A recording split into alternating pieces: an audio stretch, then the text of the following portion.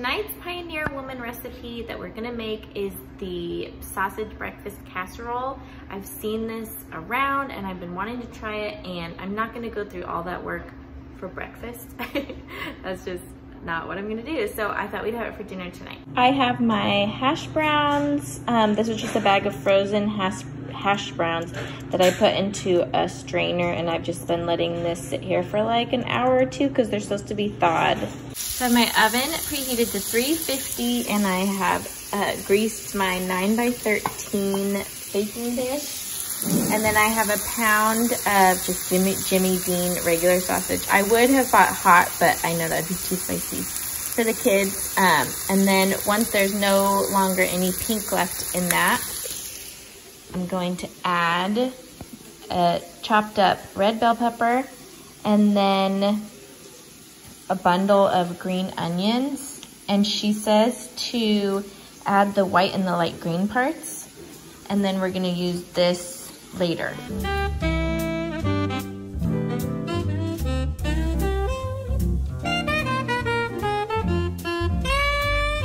While I let the vegetables soften up with the sausage, I'm gonna grate up 2 cups of sharp cheddar cheese, and I will finish chopping these up. So it says to transfer this to something else so that it can cool slightly. And while that's cooling, we start making our egg mixture. And you know what? I think I'm gonna get my really big bowl. Okay, this is my big bowl. Because with the hash browns in there, I feel like I'm gonna need it. So for the egg mixture, we need 10 eggs. And I bought the cheap eggs for this. Normally I buy like cage-free, organic, or at least I try to. But since I was gonna use 10, I just bought the cheap ones. They're like $1.99 or something. And then we need 1.5 cups of heavy whipping cream, and then I'm not sure the measurements, but I'll link the recipe in the description box. Hot sauce, and I thought I'll use Frank's Red Hot. Dijon mustard, salt, pepper.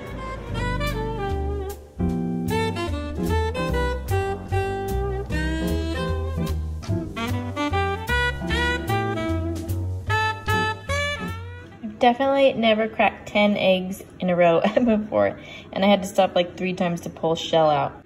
I said 1.5 cups of heavy cream, but it's 1.25 cups.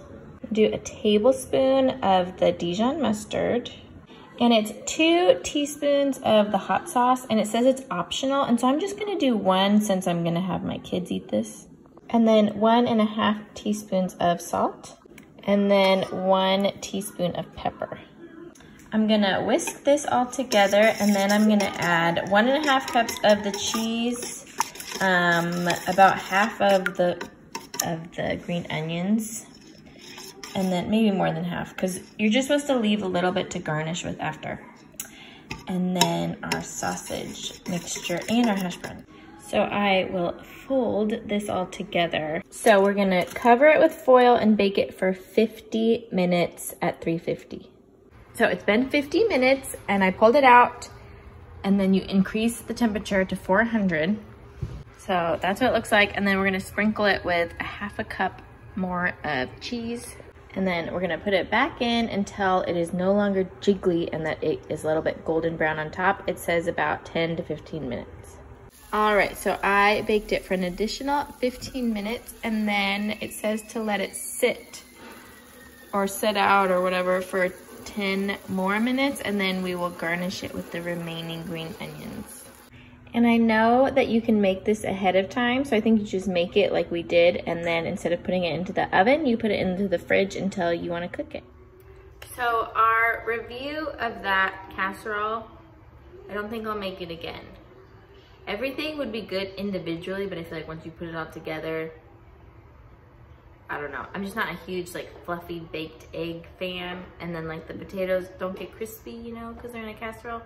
So just knowing how much work that was and how long it bakes for, I won't make it again. But it was good. Like if somebody served that to me at a breakfast, I would enjoy it. But if I'm the one that has to make it, I'm not gonna do it again. Tonight's Pioneer Woman recipe that we're gonna try is beef with snow peas, and it should come together really quickly, and I'm thankful for that today because it's kind of been a rough parenting day over here with 2 toddlers, but I am very excited for this dinner, so let's get started. So the ingredients for the marinade is gonna be soy sauce, rice vinegar, brown sugar, cornstarch, and then snow peas, fresh ginger root, garlic, and then green onions. So I don't normally start cooking until Jared's done with work. He has to work later today, so I still have about 15 minutes for him to come out because then he can kind of like entertain the kids while I do this. So I just am doing a few things. I cut up the green onions. I did a whole like bunch of one. It says a half a cup, and I don't know if that's a half a cup, but that's what I did. And then I'm gonna dice up about a tablespoon's worth of ginger. And I have heard that you don't need to peel ginger, so I'm just gonna chop it up with the peel.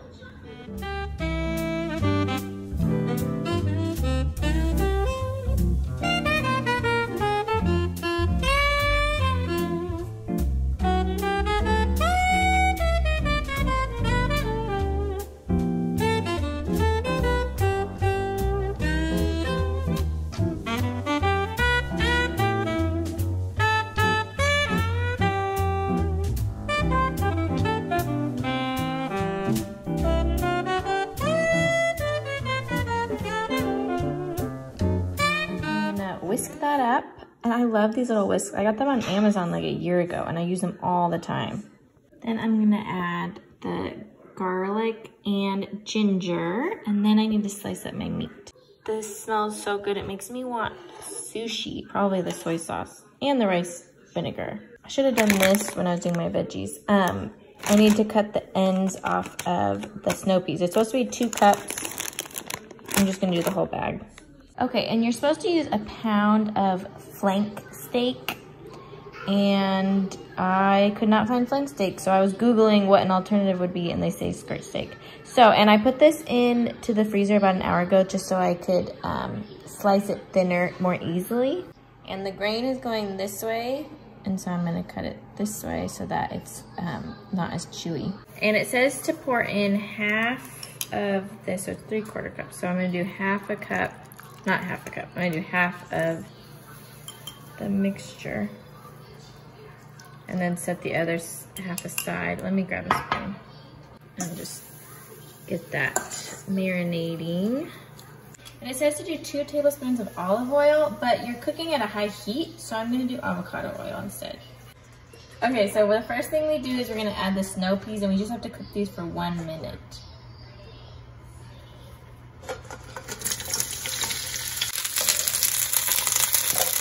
I'm just gonna put these in a bowl and set them aside.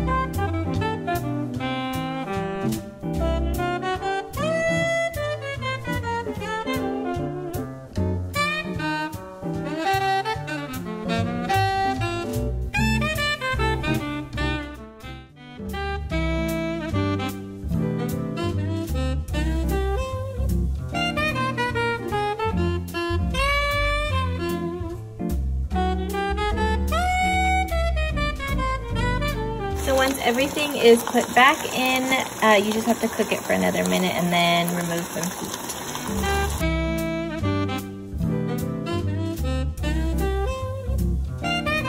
That dinner will definitely make it again, and it was easier than I was expecting it to be. The thing that takes the longest is just like cutting up everything, but it was very good.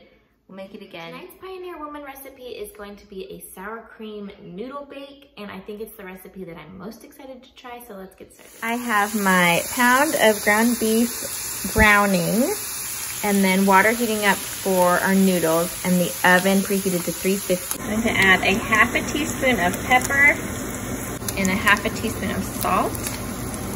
And the recipe calls for an 8-ounce can and then a 15-ounce can, but I just have a bunch of these, so I'm gonna do just under 3 of these.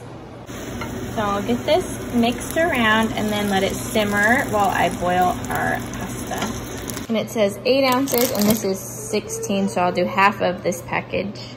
While our noodles boil, I'm gonna shred up 1.5 cups worth of sharp cheddar and then 1/2 cups worth of green onions. All right, so my pasta is draining and I'm gonna do 1/2 cup of sour cream and 1 1/4 cup of cottage cheese.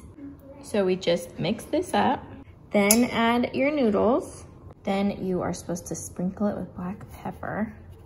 Then we're gonna add 1/2 cup's worth of chopped green onions to the noodle mixture. So we're gonna add half the noodles to our greased 9x13 pan. Then we'll put down half of the meat sauce. And then next we will put down half of our shredded cheddar cheese. And then you just do all of that over again.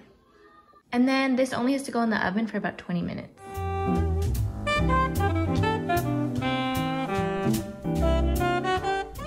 Sour cream noodle bake was probably my favorite from the 3, and I will definitely be making that again. It would also be really good if you needed to like take it somewhere, like a church potluck or something like that. And I know that those meals were not necessarily budget meals, but we don't eat a budget meal every single night, and so I thought they would be fun to try. Thank you so much for watching. Make sure that you subscribe before you head out and give this video a thumbs up, and I'll see you all next time.